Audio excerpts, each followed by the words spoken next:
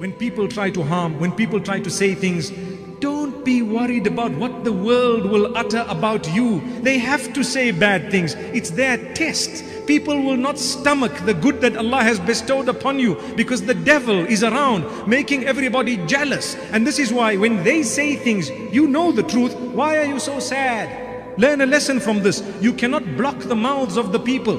You know, the internet today is open and free for all. You cannot block it. People will say what they want.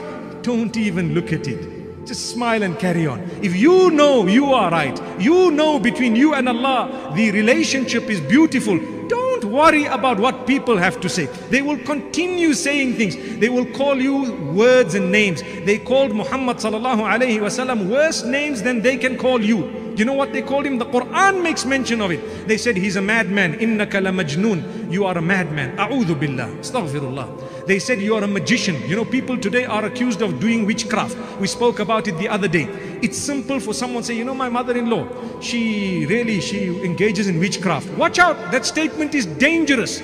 It does not mean that because she has asked you what to do and what not to do, that she is suddenly a witch. Astaghfirullah. Those statements are so dangerous.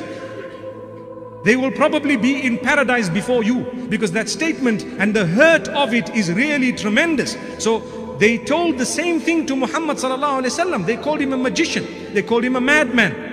They called him a womanizer. They said he's after the women. That's what they said.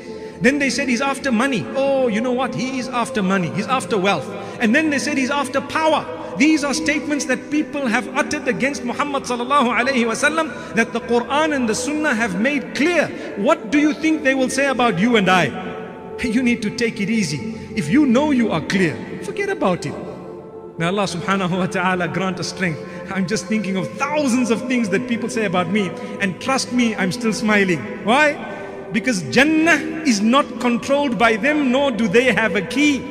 We are worried about the one who has the key of Jannah. Be in good terms with him. When you go, the doors will be open. The angels will greet you with Salamun alaykum, and that day you can walk. MashaAllah, alhamdulillah, MashaAllah. What are you worried about those people of the dunya for? Those people of the earth, they don't even butter your bread, my brothers and sisters. May Allah subhanahu wa ta'ala forgive us. What a beautiful lesson we learn from this.